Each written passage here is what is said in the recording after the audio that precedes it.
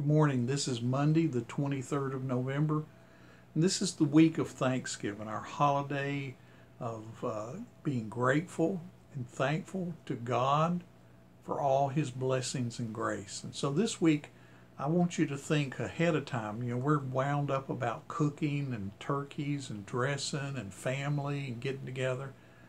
And we talk about Thanksgiving. But let's share things this week with each other of what we're thankful for. And let's share with God what we're thankful for.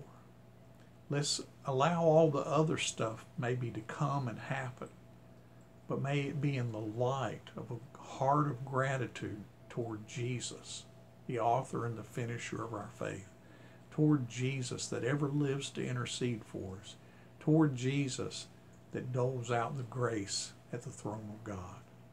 Let's begin with prayer today. Father, as we think about being grateful, help us to be reminded to count our many blessings, to name them one by one, that when Satan comes to torment us, and when the world overwhelms us, we can look and say, see what great things God has done. And we will be unmovable. We will be steadfast. We will be firm in our faith and resist the wiles of the devil. May the gratitude of our heart be shown to you this week. In Jesus' name, amen. I just want to share some of the things that I am thankful for this week. Of course, I'm thankful for my wife and my daughter and my son. I'm thankful for the home that Jesus gave us to live in, the cars that He gave us to drive. Yes, I'm thankful for all this. I'm thankful for the country we live in, as messed up as it is at this time. I'm thankful for this time of life, this period that we live in, even with the pandemic. I'm thankful for the opportunity, for I believe that I am here at this time in person for just such a time as this. And I believe that each one of you who are born-again believers are here at this time, just for this time, to be used by God for His honor and glory. So I'm thankful for all these things. But I'm also thankful for some other things that I don't need to forget. I'm thankful for the Bible. In Deuteronomy 32, verse 47, a verse I remember and think about a lot, he's talking about the Word of God, the laws of God. It says, for it is not empty words for you. These are not idle words. The Bible isn't full of just words on ink on the paper. It says, but your very life. Your very life. The Bible reveals a holy God to us. The Bible reveals sinful man to us. The Bible reveals the promise of God for a Messiah, the anointed one who will come to save the world. The Bible reveals how we can be reconciled to a holy God. The Bible is life from God. It says, by this word you shall live long in the land that you are going over the Jordan to possess. This was for the Jews. By obedience to the law of God, to the Word of God, we find life because He responds to our obedience. He responds to our belief in Him. So it's the being of life. The Word is the Bible. In 2 Timothy 3, 16 and 17, familiar passage, says all Scripture. Now you have to remember Paul is writing to Timothy before the New Testament was formed. So when he refers to Scripture, he's referring to the Old Testament. So people who sit back and say we don't read the Old Testament because that was before grace. No, it wasn't. There was grace in the Garden of Eden. And Paul and all the apostles referred to and quoted and studied the Old Testament Scriptures. We ought to also. It says all Scripture is breathed out by God. It is life that He gives. And it is profitable. It is beneficial for teaching us right from wrong, good from evil, holiness from unholiness. the things of God and the things that aren't of God. It says, and for reproof, when we read the Word of God, we know right and wrong.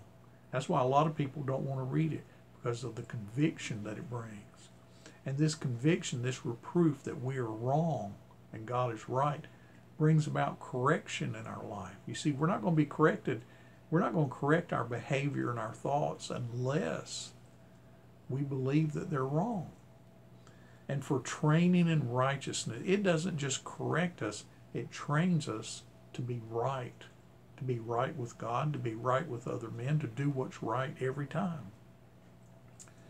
So the Word of God, the Bible, not only is life to me, but it is a transformer of my life. Remember Romans 12:2? Don't be conformed to the world, but be transformed by the renewing of your mind, your attitudes, the way you think. This comes from reading the Bible and the Old Testament. Then in Psalm 119, verse 105, your word, the Bible, is a lamp to my feet. It is a flashlight. It is a light that goes ahead of me to show my feet where to fall. It gives me steadiness and firmness in the darkness around me, and a light to my path. I don't stumble around in the darkness wondering, is this right or is that right? I'm not overcome by the darkness of evil and sin. Why? Because I allow the Bible, the Holy Word of God, to light my way. It's a guide for my life. It transforms my life. It is life itself. And then in Psalm 119 again, verse 11, it says, I have stored up or hidden your word, the Bible, Scripture, in my heart. I've memorized Scripture. I've learned it. I remember when I was a little boy and I'd go spend time with my grandmother, and my brother and sister can probably remember this, and my cousins, but we would spend time with my grandmother, and she was a Christian. She taught Sunday school, but she was also a school teacher. And every day we spent with her, we were given 3 verses to learn. One was our breakfast verse, one was our lunch verse, and one was our supper verse. And in order to eat breakfast, we had to recite that verse to her. We couldn't read it out of the Bible. We had to tell her what it was. In order to eat lunch, we had to recite our lunch verse.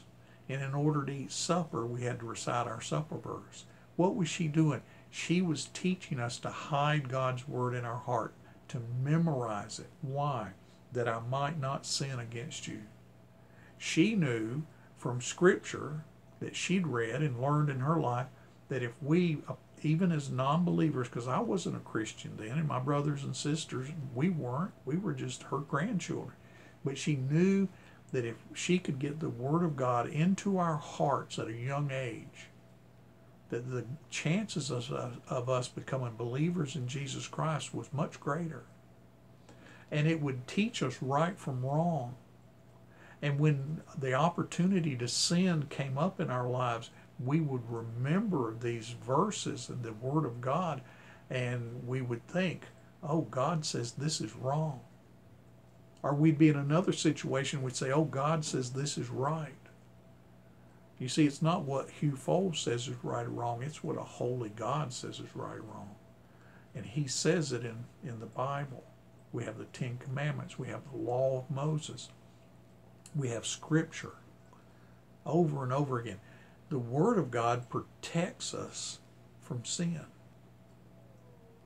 It doesn't keep us pure from it, but it protects us from sin. It waves red flags in our face. You see, a lot of people never have a red flag waved in their face when they're fixing to sin. They're tempted to sin. They just think it's okay.